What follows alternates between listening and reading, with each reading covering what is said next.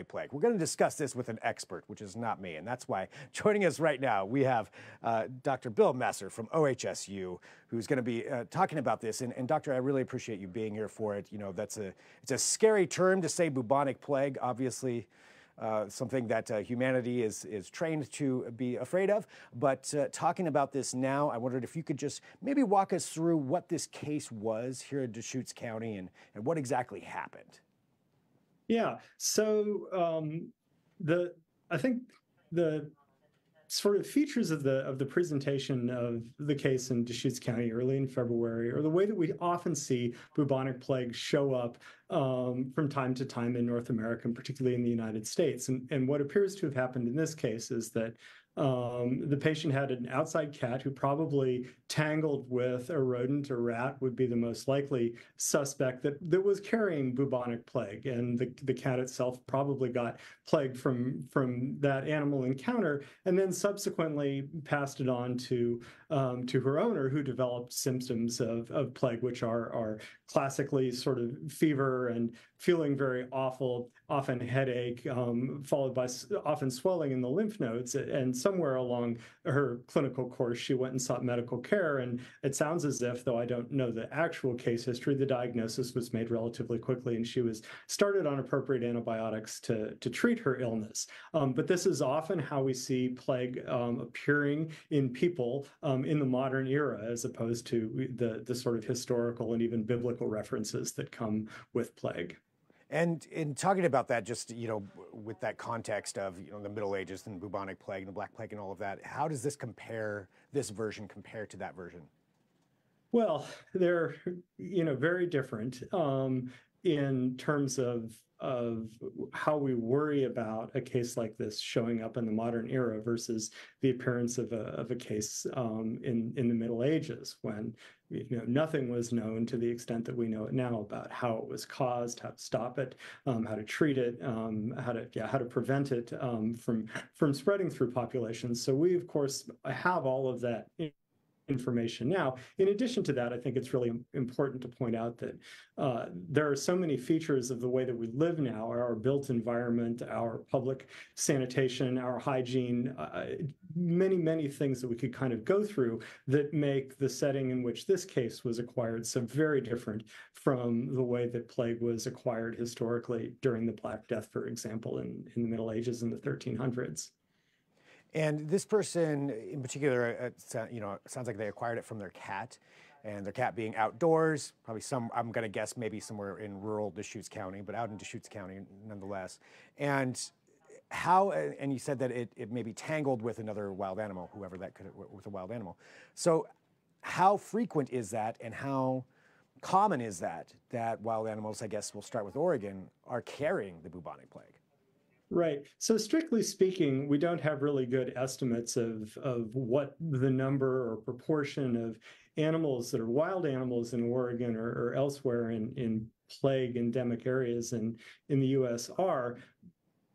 But if you look at the human cases, I think the previous case in Oregon was maybe in 2015, and before that in 2012. So really kind of rare and sporadic. But what this does tell us is that low levels of transmission of the bacteria that cause plague, Yersinia pestis, is probably moving slowly but constantly through wild animal, probably primarily wild rodent populations in eastern and central Oregon, and that occasionally a domesticated animal is going to tangle with one of these animals or be bitten by fleas that had picked up the bacteria from these animals, and then they bite the domesticated animal. Now, that still is one step away from us, and an unanswered question really is how many unexplained pet deaths in areas where plague exists among the wild animal populations might be attributable to this. That's certainly a possible way that this shows up silently. We don't recognize it, so we don't look for it really, but we know that it probably happens from time to time. And then the bacteria still has to make the leap from the pet to the owner of the pet. That can be through a flea bite, or it can be through exposure to secretions from the sick animal, usually saliva or something along those lines would be most typical, although it would really have to be a high bacterial burden. It's interesting to note that cats are in fact capable of transmitting plague that way. They get very sick and they get a high load of this bacteria in their system, and they're capable of transmitting it directly to their owners without the intervention of a flea, so to speak. And so that is interesting to know. So it's even beyond just a flea. So talking about that, for this person's cat, and I don't know the specific instance of what the symptoms were, but in general, what would symptoms be of, say, a domesticated pet who does become infected with bubonic plague? Right. So unfortunately, because the pet can't really tell us how it feels, it's really down to how the animal is behaving. And so you look for things like lethargy, not eating, not drinking, out of character behavior for the animal if they typically are active and they're not active, or they can't get comfortable and typically they're comfortable. If you're able to tell your animals or your pet's temperature, then they get fevers just like humans do. So those are all of the signs that would be worrisome for our pet being sick in any context or from any disease, but certainly for plague, those are also the symptoms that you would look for in your pet. And is this something that, just to clarify to you on the pet side of things, so obviously this cat had it, is this something that dogs can also contract just as easily? Mm-hmm.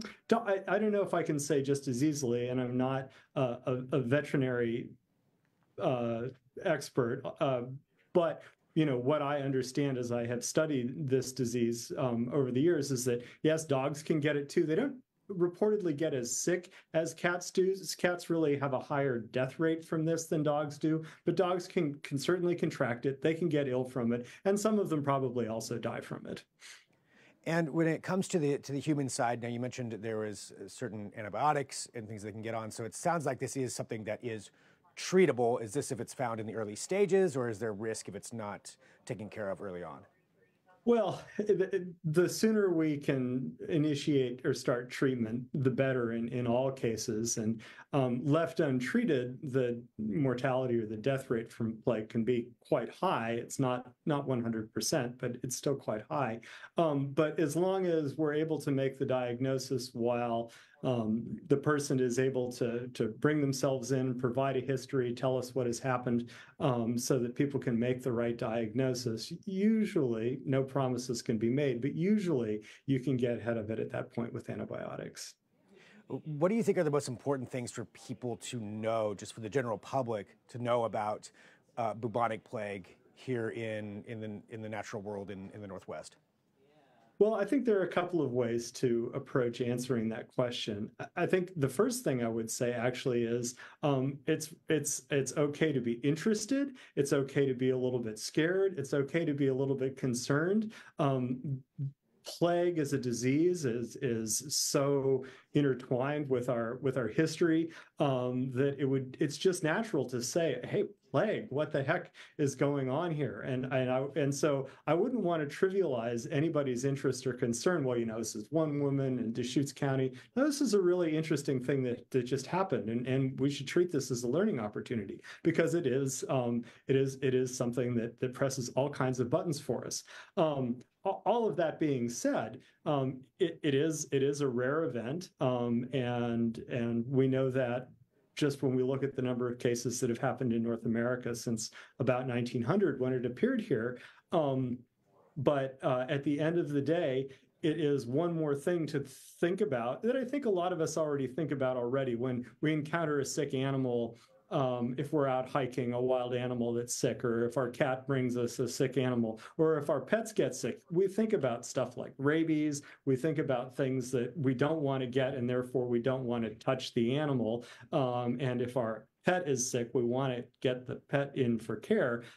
That is part of how we need to think about this particular event too. This is one more thing, especially if you live in Central Oregon or Eastern Oregon, where we know that the disease lives in the wild animal population, that you really want to think about. And my guess is that the physicians who saw this patient when she came into the hospital, in fact, probably did rely on that pre-existing knowledge to include this in their thinking about what could be making this person sick. But in general, it's not something to be alarmed about. It is certainly something to be interested in. It is something to think about when you encounter a sick animal, especially in these areas where the disease is known to circulate.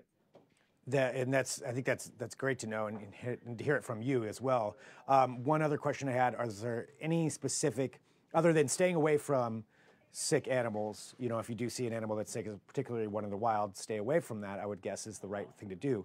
Is there anything else that people can do just as a precautionary measure if they're out, say, hiking or enjoying nature there in that part of Oregon?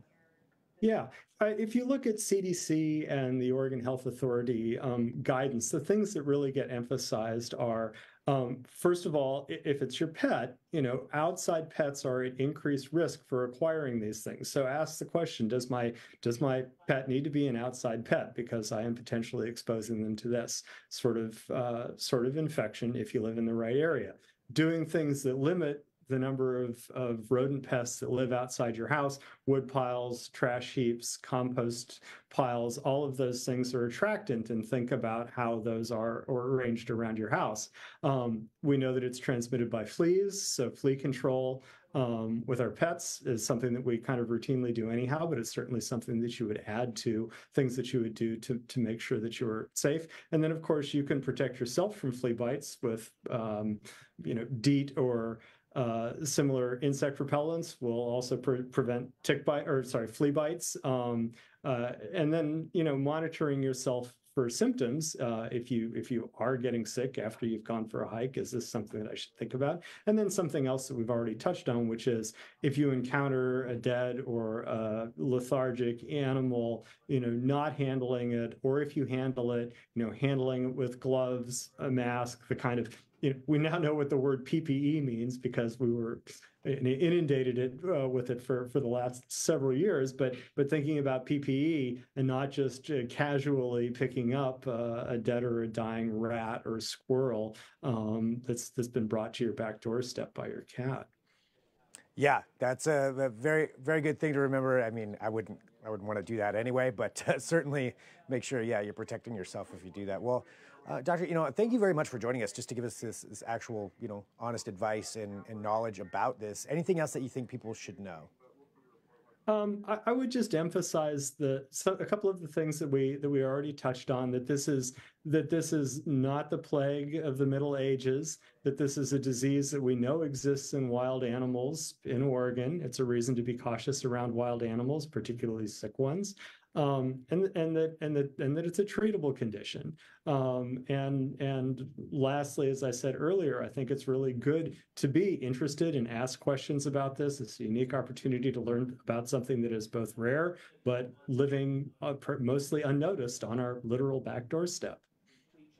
Well, thank you again. Really appreciate your knowledge and joining us here for Fox 12 Now. And thank you. You've explained a lot to me that I had no idea about. So I really, really am thankful for your knowledge. Yeah, well, you're welcome. I really appreciated the opportunity to talk about this very interesting disease. Fantastic. And I'll just say goodbye here to everybody else who's watching. Thank you for joining us here for Fox 12 Now. Again, we live stream here every weekday throughout the afternoon. And coincidentally enough, here in about 10 minutes or so, I'm going to be talking about something else that you could encounter in the outdoors, and that is cougars. As you know, over the weekend, there was an encounter in Washington where 5 cyclists were attacked by a cougar, and we're going to discuss, what the likelihood is of that. What do you do if you encounter a cougar? I've got somebody from the Washington Department of Fish and Wildlife is going to be joining me, so that's, again, at 2 p.m. Pacific. If you are watching live, you can go right to wherever you're watching me right now. I'll be right there, so that's a good place to do that. And also, if you want to watch the segments afterward, also a good place. So Facebook, YouTube, I would say the website's the best place, kptv.com, or, of course, the Fox 12 Oregon app. But thank you for joining me. I'll sign off for now. We'll get ready for that one. I'm Greg Nibbler. This is Fox 12 Now.